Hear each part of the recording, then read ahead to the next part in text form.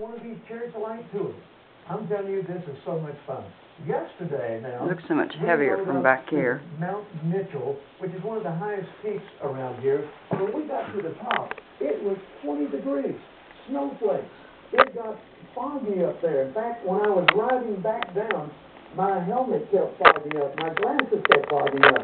I kept having to flip the helmet and so I could see coming down this mountain.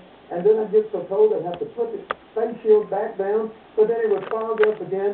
And I called my wife last night and told her about it. She said, "It's how cold?" I said, 20 degrees. She said, "And you're having fun?" I said, "I'm having a blast." She said, "You're a nut." I said, "Well, I'm a nut that's having fun." But that's what we do on these Chairs of Light tours. This is one of the vehicles that God has given this ministry as an evangelistic tool. When I'm riding my motorcycle, it becomes my chariot of life. When I'm riding countryside through one of my classic cars, it becomes my chariot of life. You know, the Apostle Paul said we are to shine as lights in a dark world. Well, that's what this is all about.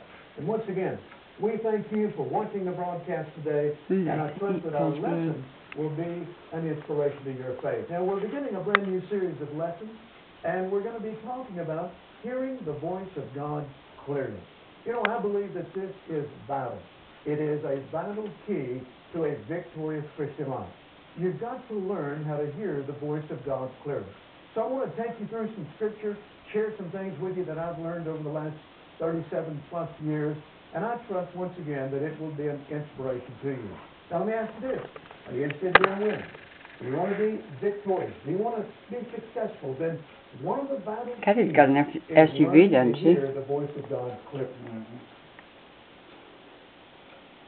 Is vital because she's already home. She went home last night. Oh, did you call her? No, there was a voice message. nobody's going to know where it is.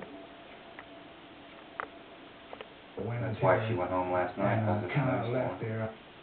She's not going to be back down there on Monday, but in case I did end up going down there today, she was letting me know if I wanted to get that clock. Sonny had the key. Watch. Watch you go into Margarita Drive, Westlake, sign number 80.